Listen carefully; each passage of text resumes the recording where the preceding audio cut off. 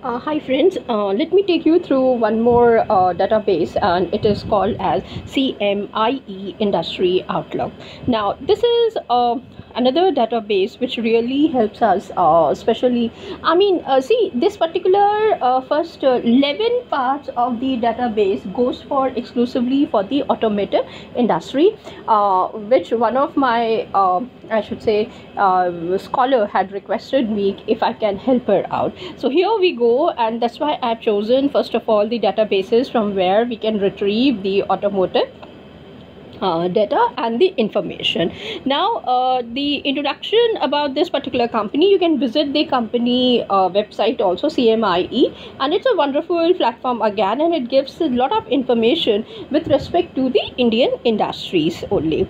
Now after that you can see that here we have got the historical data on capacity, then production, foreign trade, sales and prices. So anyone who is more interested towards the sales enterprises or sales I should say research, or someone who is looking to see the relationship between the variables production, foreign trade, sales and prices can definitely visit this particular platform. In the same manner, there are other ways which I have seen that this particular platform is useful for us, and that is in order to understand the annual and the quarterly financial performance of the industry, and it gives the breakup for various companies, in terms of various categories. You can definitely go ahead and you can check it out. Then there are new capacities which are built up, and these are repeatedly commissioned ones also, and then you can even see the performance of the respective companies which are listed in the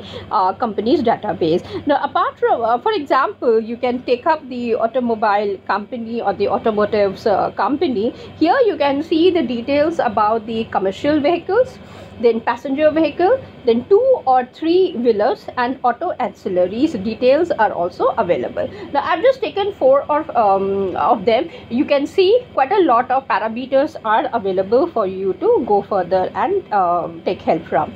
Now the database that has been built up there is available from the past 10 to 20 years. Now prior to 10 years, it's not available over there. Only last 10 to 20 years are available. Now access, now this is how you can go ahead.